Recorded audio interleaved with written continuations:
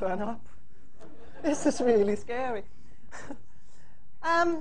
Right, this is going to be a little bit of a journey from, we were a very early Moodle adopter. We're an FE college in East London. And before Moodle, we had a system called Granada LearnWise, and it bombed. It was so unstable, and it worked so badly that people were looking for our institution was looking for a new solution. Moodle came along. Moodle was open source. It was free. We'll have that.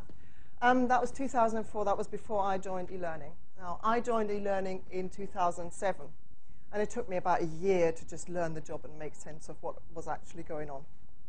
Now, I'll talk you through what's happened since 2007, since my observations of what happened up till then, and just my stock take in 2007, and what I've done to move them gently, kicking and screaming, away from that approach. So in 2007, what I found was that our VLE was literally sprouting. Right? At that time, we sprouted about a Moodle a minute.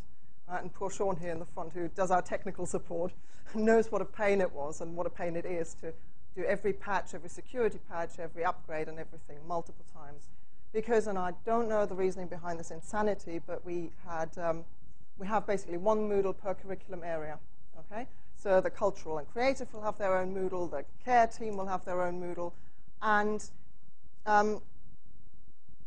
so that makes it quite complicated. But the assumption is in our team is very much design-based, right? A lot of the people who are on our team come from a design background, graphic designers, web designers. So the assumption is pretty much if it's pretty, people will use it. Right, so there was a lot of emphasis on themes and icon sets and navigation of it. We'll make it all very flashy, instead of really focusing on the creativity, on the what users might want to do with it, how it's meant to be used. I think there was a lot of, or very little understanding of what Moodle could do, really, as a pedagogical tool. I've hinted at the complexity of having, at one point I think we had 12 or 15 different Moodles.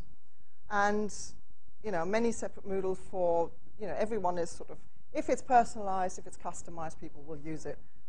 So we'll have lots of plugins, we'll have special themes, we'll have different bits and pieces. So again, for somebody like me coming into the job in 2007, trying to make sense of what's on each individual site to maintain it and to just juggle the whole thing was such a huge task. And thirdly, there was a very mechanistic way of training staff, teaching staff up. And again, I think that's because the team is very design-focused, and they don't come from a teacher's perspective. Now, I don't come from a teacher's perspective, but I've done a lot of staff training whenever I've worked in other roles. It kind of just always naturally came to me to train people. So in those days, in the pre-Janina days, it was kind of, well, if we teach them how to upload their documents, if we teach them how to upload their notes and their PowerPoints, they'll use it. Well, of course, that didn't happen. So we've ended up with Moodle being a very pretty filing cabinet. Or very many different filing cabinets and pretty ones. The next bit's purely on training, because I think the training has made the huge difference. But before that, I should say hindsight is a beautiful thing. So I came in, I look back on it. I don't know why these things were designed the way they were. I can only speculate. I can only look back on it, in fairness to my team. Training, then, was very much, we show someone a tool, they go away, they don't really play with it because it doesn't really make any sense. They forget. Right? So they'll come back. We train them, again, on the same tool, the same process.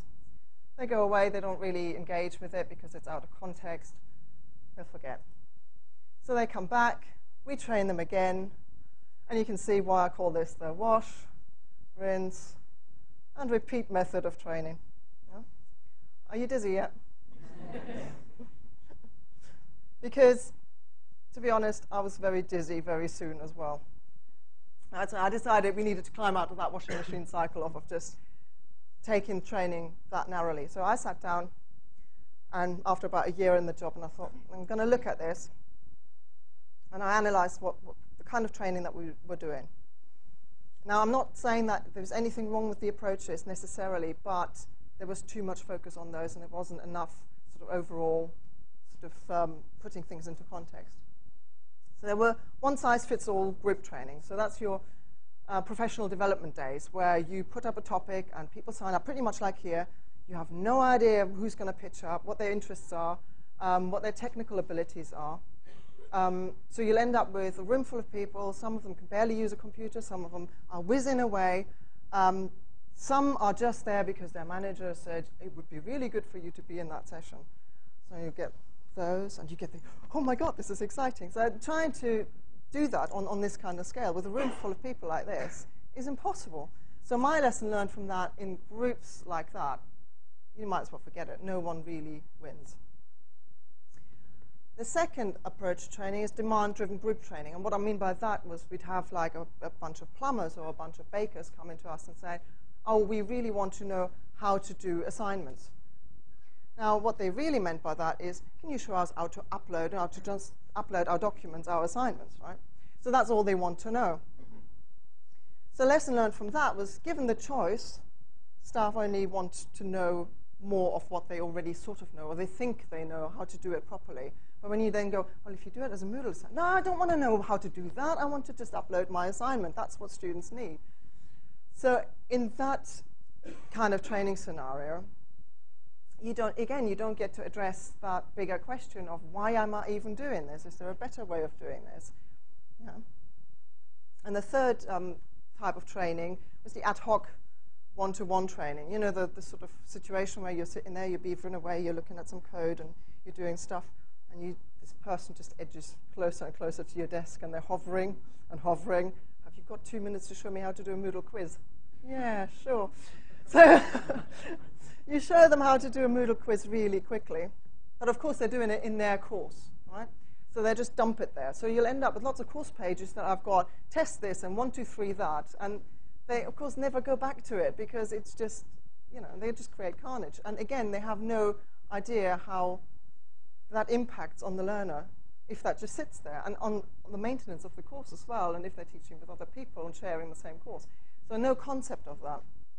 And I said, well, we'll have to do something about that. So over the years, we ended up with a whole host of staff who used Moodle as a very blunt tool to basically do what they've always done.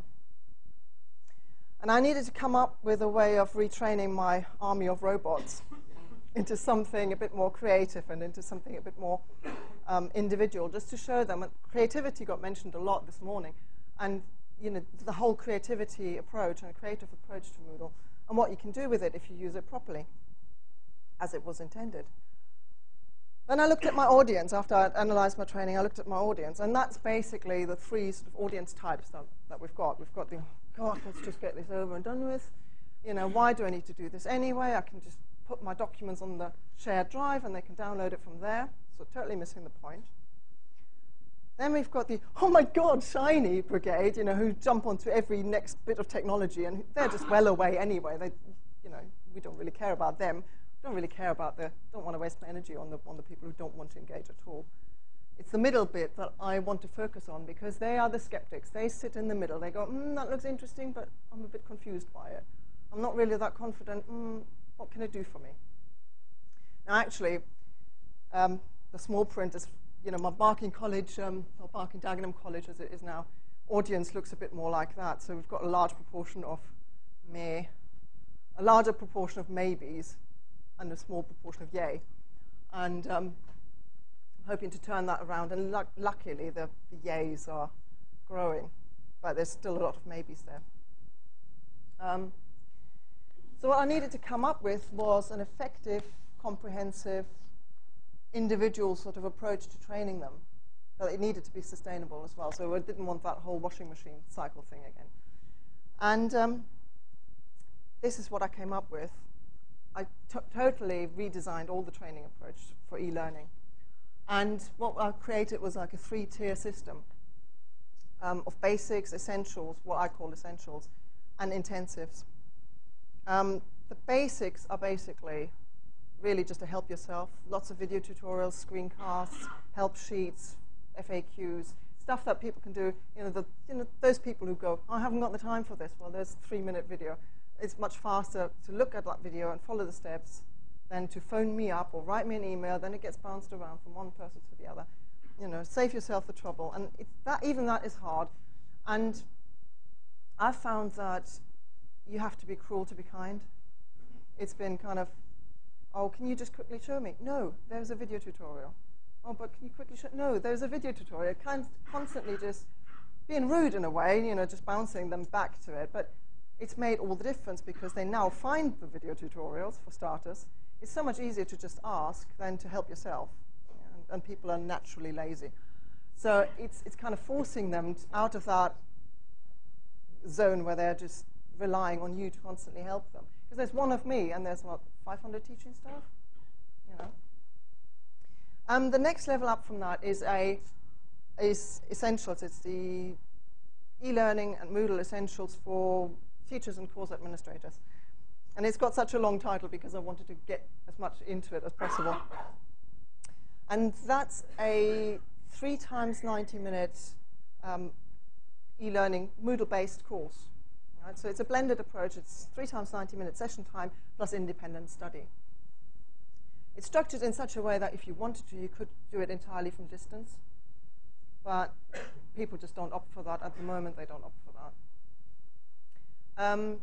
It's supported by a support forum, by a chat room. We agree a weekly chat time where people can log on and talk to other people. Once you're enrolled on the course, you stay on the course. So it's kind of the sustainability effect of that is to get people constantly so that they stick around on the support forum. They see the questions that come in. So I'm building them up to mentor the others, the newcomers.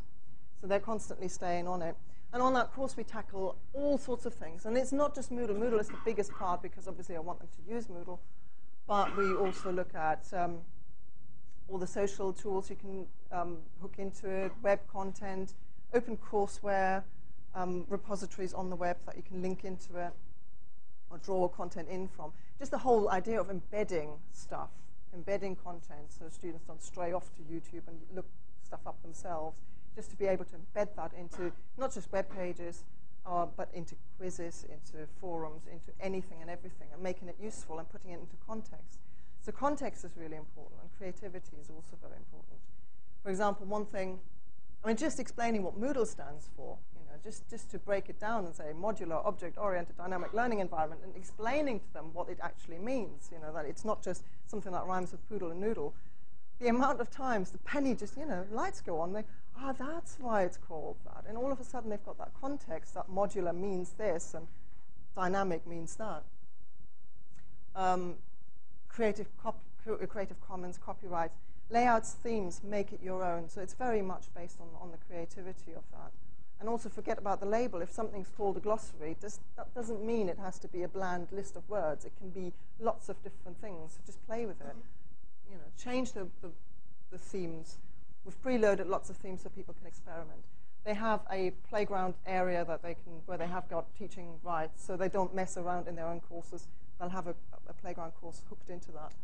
And it's being used. And people are suddenly going, oh, wow, I had no idea I could do that. Following on from that 3-session course, they can then pick one aspect of the course that they've really enjoyed, and it should be the one that they think is going to make the most difference to their existing course. So if they've really enjoyed quizzes or really enjoyed glossaries, come back, book on 1 hour, one aspect of Moodle, and one task. So your existing material. So if you've got a handout with questions on, what can we do with it? Can we turn that into a quiz? And I want them to focus on that one tool, to build confidence on that one tool. And the idea behind that is if I've got a whole course of essentials people, so say 3 or 4 essentials people, everyone picks a different intensive, they can hook up and train each other on those because they're confident, hopefully using one thing. Rather than overloading them, you need to know all these tools. You need to know what they're capable of, but you don't need to necessarily be an expert using it.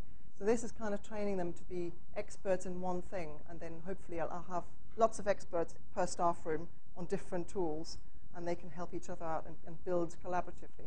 So that's the sustainable aspect to the setup, the training setup. That worked well.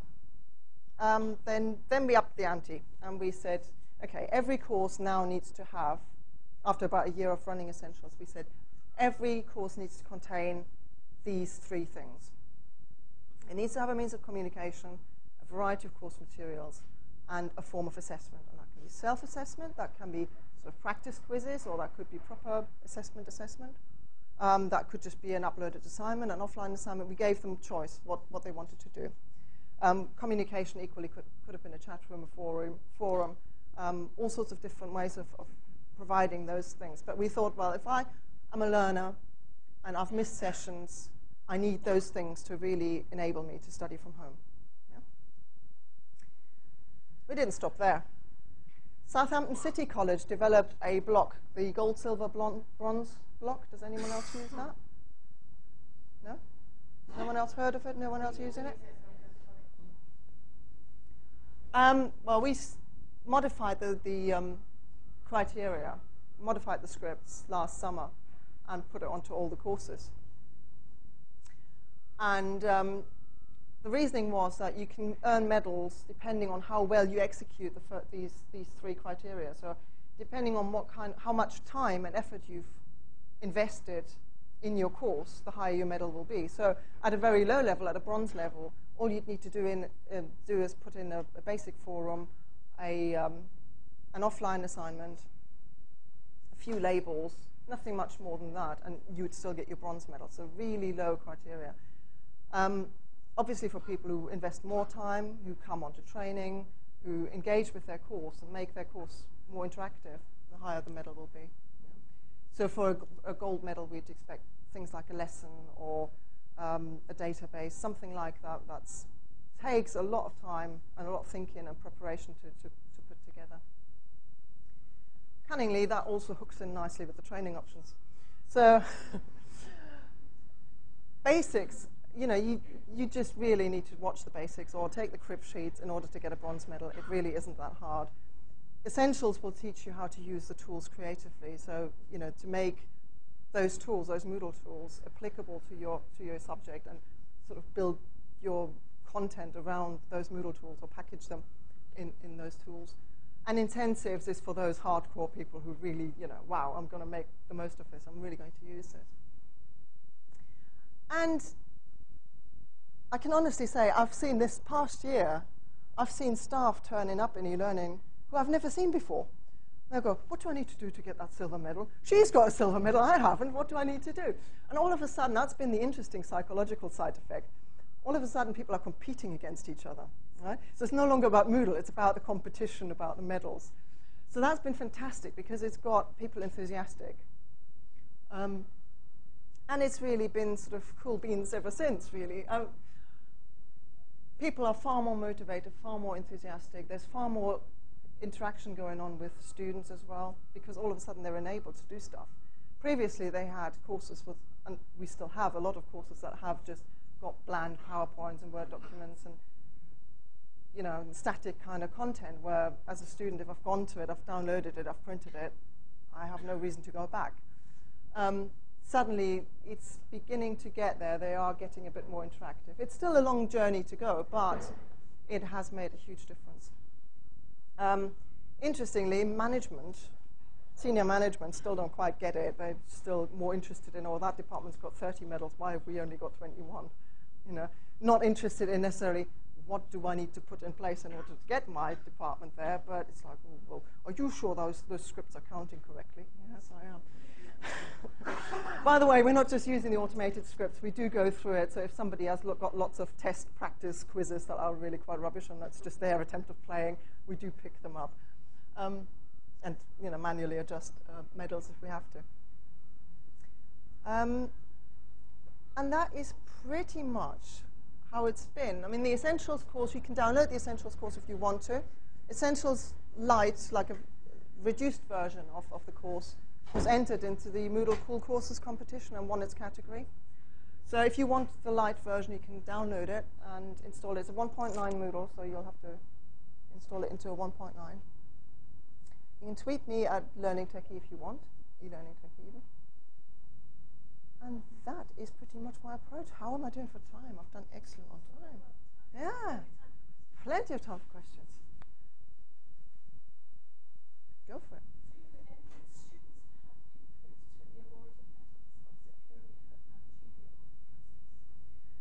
Do students have input to medals? No, at the moment they don't. I'm not sure how we would give them input. Well, students could focus on the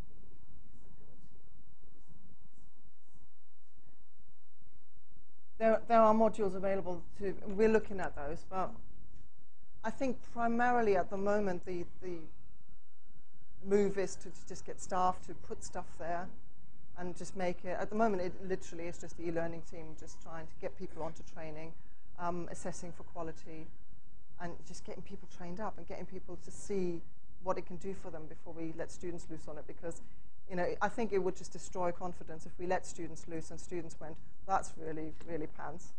Don't really want to do that, not just yet. I think it's a little bit early, but we have discussed it, and we may go there in the future. But yeah, early steps. I don't want to demolish those, the newfound enthusiasm. I don't really want to dampen it just yet.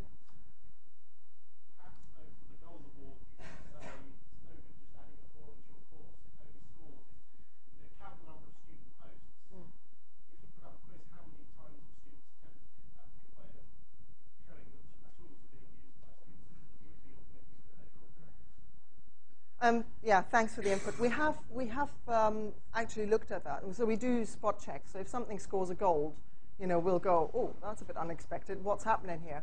And yeah, we are aware of who's using it. But most of the time, actually, those courses that have started adapting and personalizing it with special themes and really tailoring it around and making it individual, engagement has gone up. So the quizzes are being used, the forums are being used.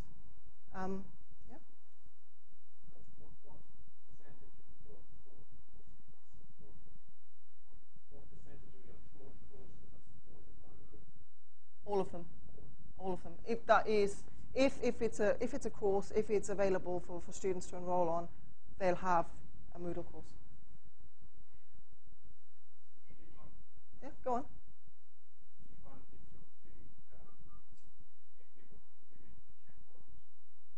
On the Essentials course.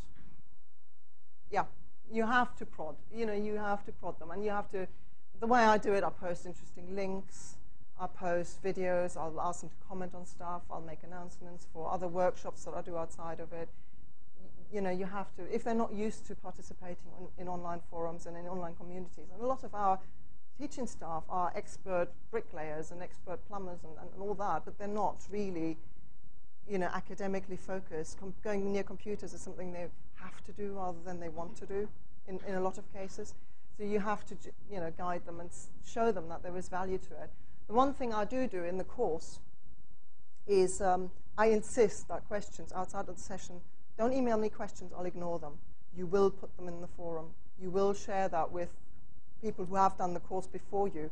And I always give those people who've done the course already like 24 hours to respond to any newcomers' questions. And the reason I'm forcing them, again, this is like cruel to be kind, but I'm forcing them to engage. And also for my own sanity, because if I get the same question from like 5, 6 different people, I'm answering it 5, 6, I haven't got the time. Put it on there, I'll answer it once, and then it's there for everyone to see for the, for the future. So again, it's that sustainability thing. There was a lady at the back.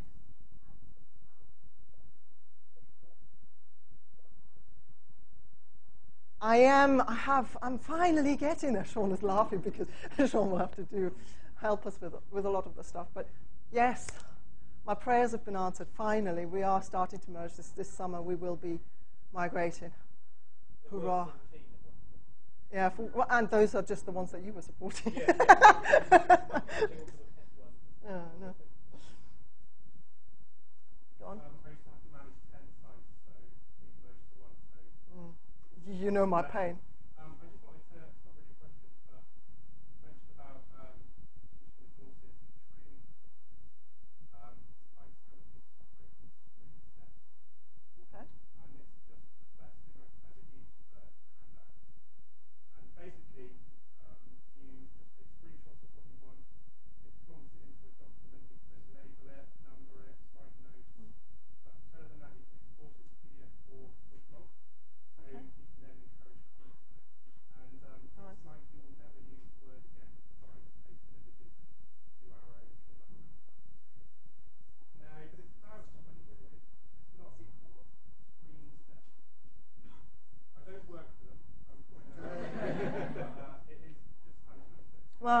one thing I want to do is wean people off the reliance on Word and PowerPoint and Office and stuff, because it's not collaborative enough for me. It's not accessible enough for me. It's, on tiny little, on a mobile phone and stuff like that. It doesn't work. So what I'm trying to do with Essentials, if you download the course and you look at it, most of it is, in fact, I could show you. Do you want to see it? Hang on, let's see if I can get somewhere. Let's have a look.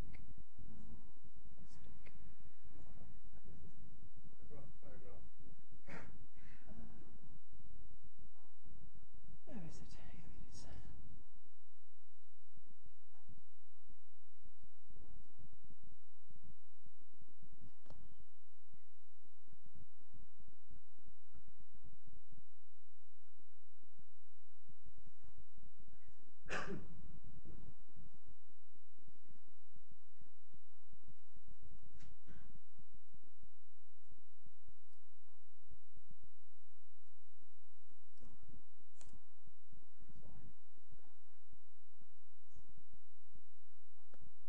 So back to the screen steps.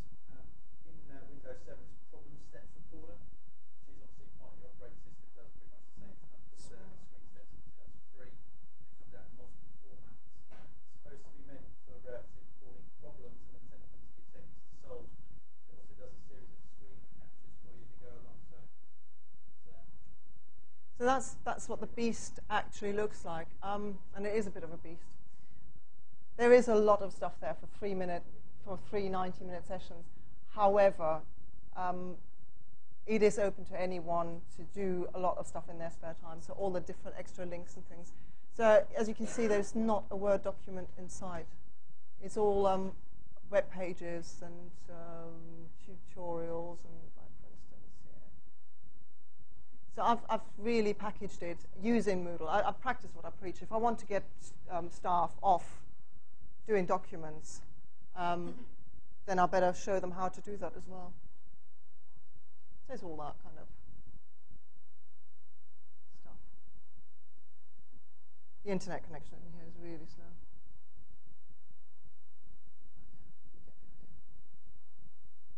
I mean, the amount of people who don't realize that they could embed live maps and things in Moodle anywhere within Moodle, anywhere where they've got the form editor is quite staggering. And once you show them that, they're well away, and they're going, oh yeah, I can use that in this and that and the other context. Also, the sheer amount of side blocks that are stuck on there, just for demo purposes more than anything. But again, it's kind of play with it. Pick the ones that suit your course. Pick the ones that you think are useful for you, and delete the ones that you don't want. Just play with them. Find out what suits you. Is there any other questions?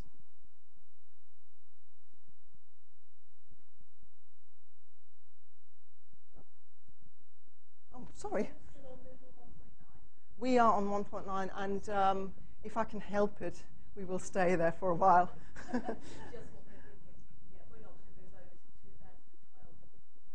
If you have to. Why are you not moving?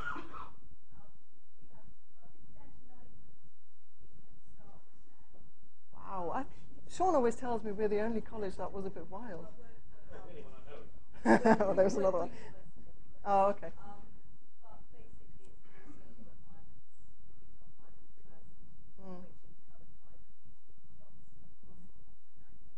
Yeah. For us, it's just backup and restore and plugins. I mean, especially on this side, we've used so much experimental stuff.